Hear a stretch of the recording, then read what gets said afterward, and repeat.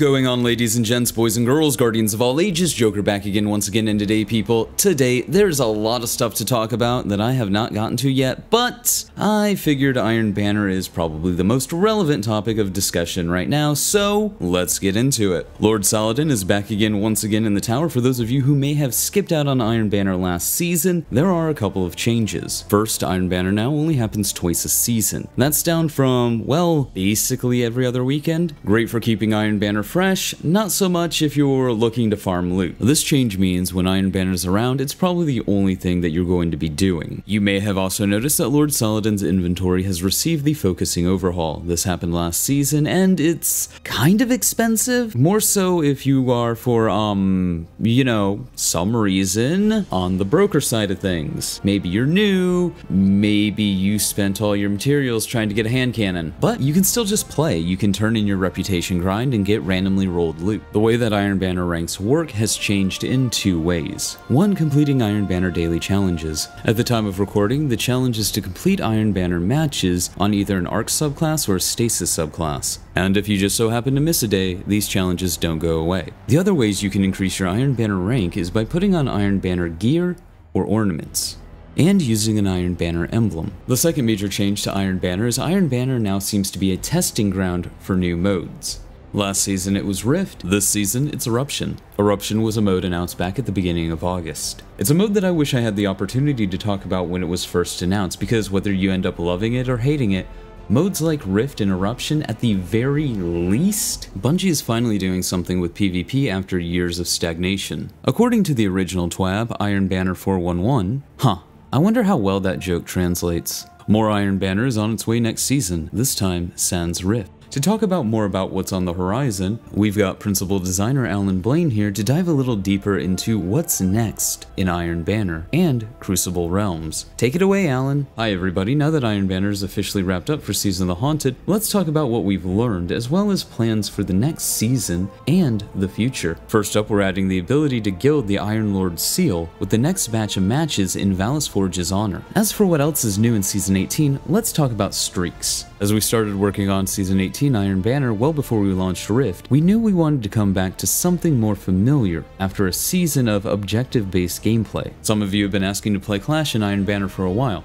so we decided to start there. With that aside, we still needed that Iron Banner twist, that thing that makes it feel unique. The core vision started with a conversation that sounded like, what if, when you went on a kill streak, Saladin shouted, "He's on fire!" and you lit on fire. And maybe when you got a kill, he shouted, "Boom shakalaka!"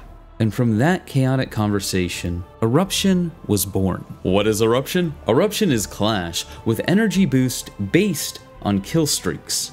It was affectionately called Streak Mayhem internally before we gave it a real name. During Eruption, killing your opponent scores 1 point and a normal amount of energy. After that, when you get your second elimination in a row without dying, assist count 2, you become surging. You start lightly glowing. Kills start generating 10% super energy and 20% grenade, melee, and class energy. You score 2 points per kill. When you get your 5th kill without dying, you become primed. You begin glowing brightly. Your team goes on the hunt. Everyone on your team gains 5% super energy and 10% grenade, melee, and class energy.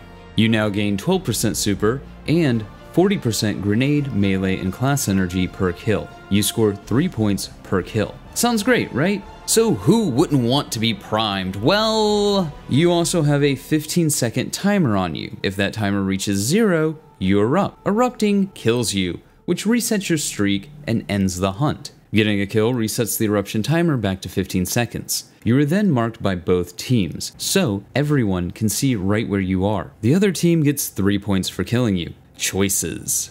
More than one player can be primed at a time. Out of the two modes that have been introduced, Eruption is far better than Rift. In my opinion, this isn't even close. Eruption also encourages the most teamwork I think I've ever seen in Destiny, as players run together to protect their prime player. So you do end up with these balls of death, trading kills back and forth, and I can easily see why people wouldn't be a fan of that playstyle. People didn't like it in year 1 of Destiny 2, and there's a reason we have freelance playlists. One of the biggest problems with Destiny PvP in general, however, Eruption lays bare. Destiny as a franchise going all the way back to Destiny 1 has kinda sort of had this problem, and that's map design and map flow, more so on larger maps. With no objective other than heavy ammo to rally around, maps can feel directionless, as you're basically rotating from spawn point to spawn point, either killing the enemy team or being killed by the enemy team. This is why on the PvP side, the game is basically built around control. And while you can ignore this issue on the smaller maps because there's more action, on larger maps this issue is magnified 100-fold. And I can see why some people would prefer Iron Banner control to the other two variants of Iron Banner. This is one of those modes that if it just lived in the directory, I would probably never touch.